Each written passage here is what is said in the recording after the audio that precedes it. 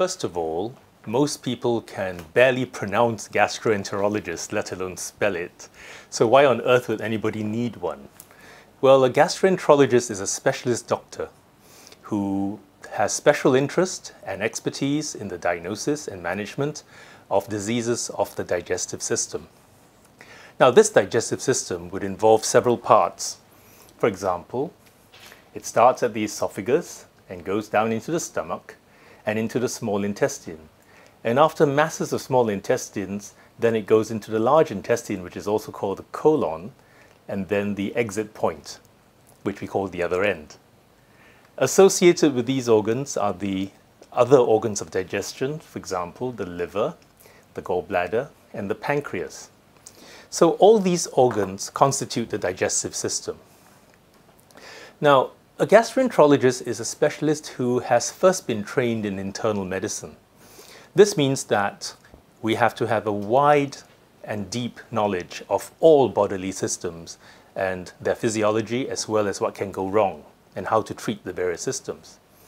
Only then do we then subspecialize into gastroenterology or the digestive system.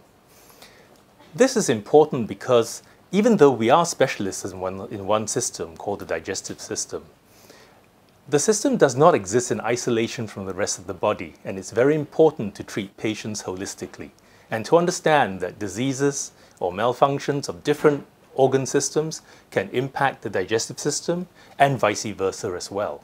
Most gastroenterologists are also hepatologists, which is a term that means a specialist of liver diseases. Why is there a distinction between a gastroenterologist and a hepatologist? Actually, there isn't. Most gastroenterologists are also hepatologists because the liver is an organ associated with the digestive system.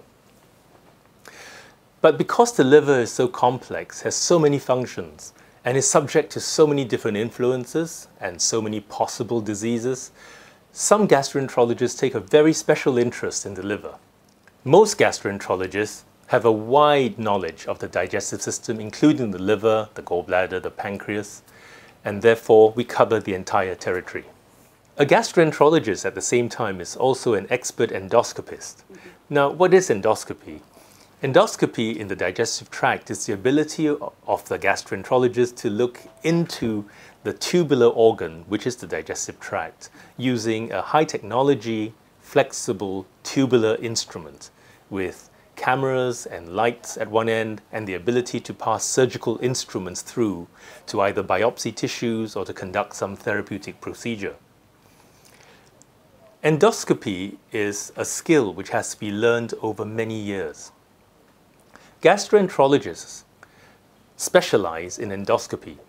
In fact, gastroenterologists do no other procedures. And so our entire focus in terms of our practical procedures is on endoscopy. In general, most endoscopic procedures have been invented by gastroenterologists. The interpretation of the pictures and the various methods by which we diagnose tissues is also something which has been mainly developed by gastroenterologists. Most of the research in the world on endoscopy has been conducted by gastroenterologists. Gastroenterologists as a group, therefore, are highly specialized in endoscopy and how we use it to diagnose and treat digestive conditions.